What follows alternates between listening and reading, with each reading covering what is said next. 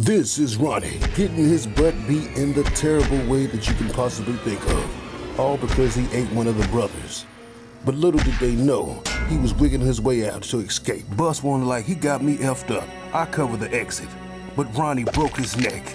Little did they know he did 15 years in Black Ops military. As Razorblade walking in the direction of his brother, cause he heard a funny noise, Ronnie grabbed a little mini shovel.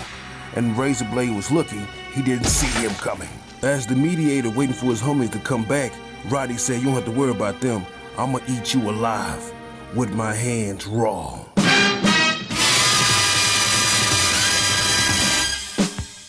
Damn, take this L.